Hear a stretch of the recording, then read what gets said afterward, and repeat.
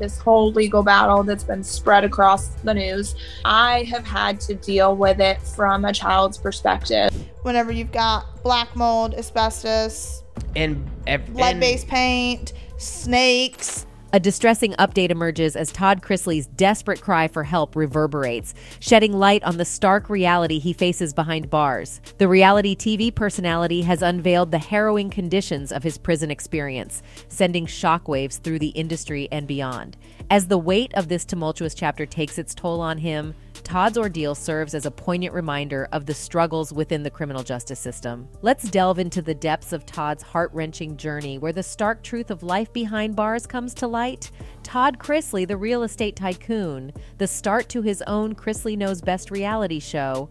Right now, the Chrisley family has been going through a rough patch. Earlier this year, Todd and Julie started their sentence as they were convicted of fraudulent acts and tax evasion charges. U.S. District Judge Eleanor Ross in Atlanta gave Todd a verdict of 12 years in prison, while Julie got 7 years behind bars. According to office reports, each of the defendants is required to serve 3 years of supervised release afterward, and Ross also ordered them to pay restitution in an amount that will be determined later. The jury found that Todd and Julie Chrisley conspired to defraud Georgia community banks to obtain more than $30 million in personal loans. In a recent episode of their podcast, Savannah and Chase Chrisley chose to disclose the troubling specifics surrounding the conditions their parents are enduring during their prison sentences. United in their perspective, both siblings candidly acknowledged that their parents are currently navigating through one of the most challenging chapters of their lives. You got to hear about the cluster of everything going on at his facility. It's a nightmare. The siblings find themselves grappling with heartbreak as they confront the harsh reality of their parents enduring their sentences amidst scorching heat, devoid of any relief from air conditioning. The geographical locations of their respective incarcerations add an additional layer of concern. Now they both have no air. Yeah, so No air conditioning. They both live in states, or they're both in states where it gets 100+ degrees and there's no air conditioning. Adding to the distress, Savannah revealed that Julie has been confronted with the terrifying presence of poisonous snakes slithering around her sleeping quarters, an alarming situation that potentially puts her life at grave risk. Mom has rattlesnakes just casually slithering on the floor in front of her. They weren't rattlesnakes. They weren't. No. They were poisonous. Adding to the dire situation, Savannah disclosed that the overall conditions of the facility have become uninhabitable, plagued by the rampant presence of various fungi. Air conditioning is the least of it. Whenever you've got black mold, asbestos, and lead-based paint, snakes. While the siblings are fully aware of their parents' incarceration, they candidly express how heart-wrenching it is to witness their parents navigate these challenging conditions all by themselves. It is prison, so we're not going to sit here and act like it should be the Four Seasons, because I know that, but at the end of the day, it's my parents. The siblings also bring forth a crucial observation that the lack of empathy from others stems from the fact that it's not their own loved ones who are facing the challenges of incarceration. It's prison, so people don't have any sympathy for it. Yeah, no, I get that. And so people don't want them. Well, they don't have any sympathy until they're in this situation with their loved one. In a startling disclosure, Savannah hinted that her parents have endured heat strokes and required urgent hospital care. Despite these alarming incidents, the facilities in question have seemingly taken no action to address the situation. Your loved one's sitting there, literally having a heat stroke and ending up in a hospital or not being fed properly. Jay Sargent, a partner at Weiner Law Group LLP who specializes in white-collar crime, exclusively told People magazine that the living conditions are inhumane for both of the defendants. Their living conditions, both of them, he in Pensacola, she in Lexington, Kentucky, it's an absolutely ridiculous situation. Not that we're saying that they deserve special treatment because they're celebrities. They don't. What we're saying is that they, along with other inmates, deserve better treatment. We shouldn't be treating our prisoners the way we're treating our prisoners at this point in time. To add to that, he also expands on what steps they would potentially take during the couple's ongoing appeals process. The 11th Circuit Court of Appeals can reverse the district court, or they could remand the case back for hearings that should have been held that were not held during the course of this trial. We argued very vigorously that their constitutional rights have been violated and that they basically were not given a fair hearing. It's all in black and white, actually. Alex Little, Julie's lawyer, has brought to light a disconcerting revelation.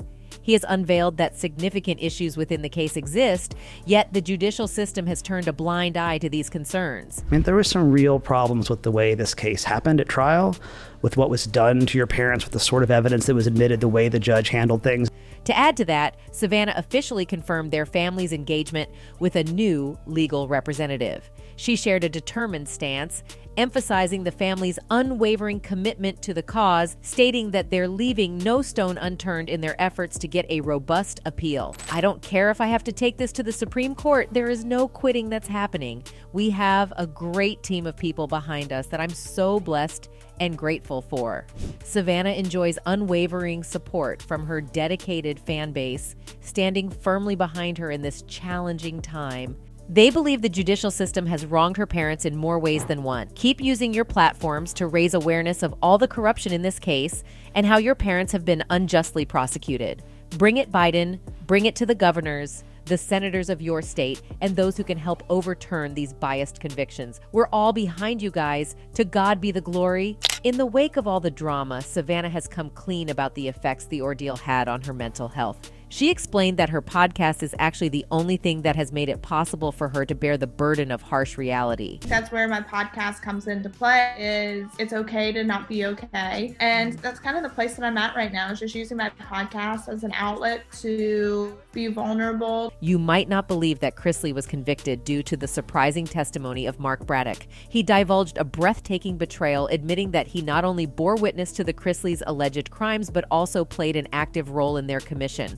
What adds an extra layer of complication to this revelation is the previously undisclosed fact that Mark and the Chrisleys were allegedly ex-lovers. Braddock, who was granted immunity in return for testifying, he and Chrisley continued working together for a decade after their secret affair ended, with the businessman describing their close relationship as a brotherhood. However, that brotherhood blew up in Chrisley's face in 2012, when he reportedly threw Braddock out of his office and threatened to call the police on him. As you can imagine, Braddock then turned the Chrisleys into the FBI for tax fraud. In addition to all this drama, Savannah revealed aspects of the facility's behavior with her parents. She explained that the director of BOP has been making visits to the facilities of her parents, but the problem is that they are not unannounced visits. The director of the BOP going around and doing visits to these facilities, but the facilities are notified.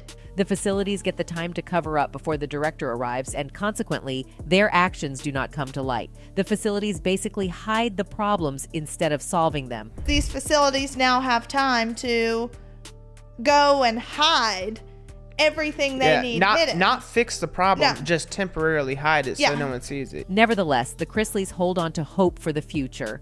They remain optimistic that in due time, the truth will come to light, revealing the full story, and they will ultimately find themselves vindicated. But that's the thing. That's why I have faith that it's all going to come to light, because they are not fixing it. They're temporarily hiding it. However, in a surprising twist, Chase has fearlessly pointed his fingers directly at the government. The siblings share a collective belief that their family has fallen victim to a larger scheme of organized crime, and at the heart of it, all is the government itself. That's the biggest organized crime that I've ever seen is the government. Well, and owning and operating places like this to where it's making money for them. Todd's attorney explained that Todd holds the belief that his celebrity status has led to some unusual incidents during his time at FPC Pensacola in Florida. Todd himself has also given a take on his experiences in confinement. In a conversation with TMZ, Todd revealed his suspicion that someone might have taken a photograph of him while he was sleeping. Additionally, he alleges that he hasn't been receiving any mail and suspects that it's being purposely destroyed. Despite these puzzling occurrences, Todd remains unsure about the motive behind these actions. But overall, the Chrisley siblings explained that their parents are doing the best they can in the conditions provided to them. They believe that these ordeals are not enough to break their spirit. Or our parents, they're very, very strong individuals. Well, yeah, and they were not built to break, and this damn sure is not going to break them. The Chrisley family remains unwavering in their conviction that they will secure a retrial for their federal tax fraud case, despite their current combined 19-year prison sentence. In an interview, Little explained the reasons for the family's renewed optimism and discussed the legal strategy they will pursue. Throughout their legal battle, they have asserted their innocence against allegations of wrongdoing. Little claims, the very beginning of this case, there was an unconstitutional search by the Georgia Department of Revenue. This court already found that was unconstitutional, and it should have stopped the whole case in its tracks. That didn't happen, and that's certainly one of the things we're pursuing on the appeal. The second piece is one of the IRS officers testified about whether the Chrisleys had paid certain taxes. That certainly, we think, affected the jury, and we believe it will be the basis for a new trial. That's it for today, folks. Until next time, goodbye.